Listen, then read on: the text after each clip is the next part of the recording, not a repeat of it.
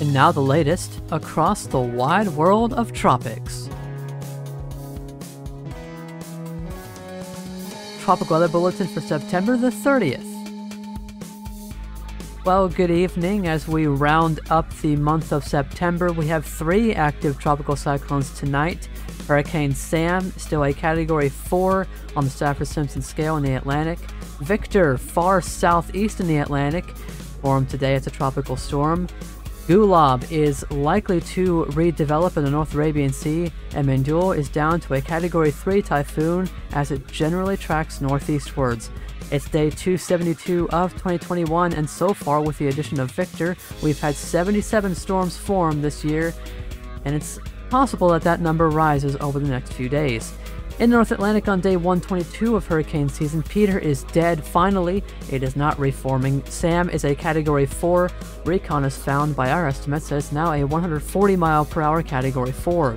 91L is down to 30%, so it could still form, although Victor is the dominating storm, expected to become a hurricane out in the Atlantic later this week, thankfully staying well out to sea.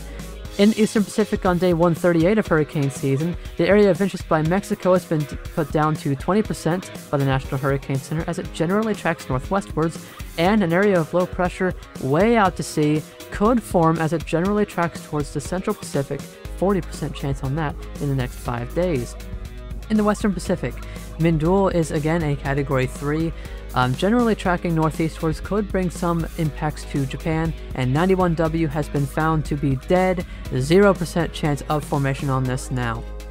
In the northern Indian Ocean, our area of interest in the Bay of Bengal is gone as model guidance has dropped off, and Gulab has been given a 90% chance of reformation, I should say, as it is looking quite good coming off the coastline. In the South Indian Ocean, we can see our 10% area of interest still here. This would be generally tracking westwards, looks like, from the model guidance of what they want. Still the potential there for an early season storm. Moving to the satellite imagery, here's the North Atlantic basin. You can see Peter dying really for the final time at the top of your screen. Sam, of course, being the main feature in the Atlantic basin, still a powerful Category 4 hurricane, and this could last for several more days. It turns 7 days old today. And if you look towards the southeast of Sam, you can see the disturbed activity with Victor and 91L. Again, 91L not likely to form, but it is still possible. And we only have one more name on our traditional naming lists, by the way. In the Eastern Pacific, you can see the little bit of thunderstorm activity associated with our area of interest by Mexico. Not too impressive, and I don't expect it really to get too much more impressive. Model guidance is really diving down a cliff. So it doesn't look like this is going to form, unlike what models were showing a couple days ago. And if you look in the middle of your screen, you can see the thunderstorm activity associated with our next area of interest. It's actually looking pretty good right now. Maybe a bit of resemblance of a rotation there. So that could form as it tracks towards the Central Pacific. In the Western Pacific, you can see large Mindulle, potentially even starting to bring some impacts to Japan, as you can see the cloud field getting towards portions of Japan. And you can see, well, it's actually hard to see, but 91W is there. It is quite dead, though. 0% chance again on that one forming, but beautiful cyclone that Mindulle is. In the North Indian Ocean, you can see the remnants of what was 98B still over eastern India, producing heavy rainfall there, and you can see the remnants of Gulab now moving offshore into the Arabian Sea, looking pretty good right now. In the Southwest Indian Ocean, we're seeing some increased thunderstorm activity here, maybe some indication that we could start to see tropical cyclone formation take place. Very low chance at this time, but it is still possible. Could we see potentially an early season storm this year?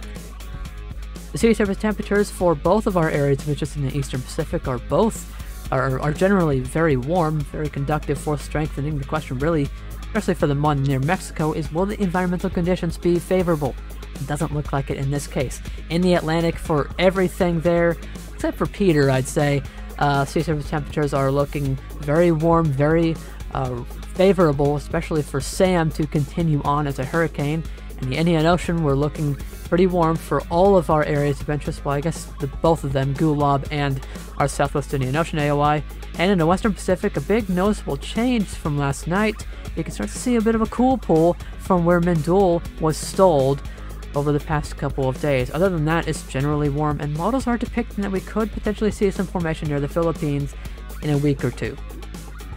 The sea surface temperature anomalies, you can really point out where Mindulle has been on this map in the Western Pacific. You can see this huge blob of below average sea surface temperatures, which has really just popped up in the past 24 hours. The Indian Ocean is generally above average for Gulab and our Southwest Indian Ocean AOI. We still have that La Nina type pattern near the equatorial regions. It's pretty above average in the Eastern Pacific for both of our areas of interest, and in the North Atlantic, we're generally looking above average, almost completely recovered from Larry earlier in the season.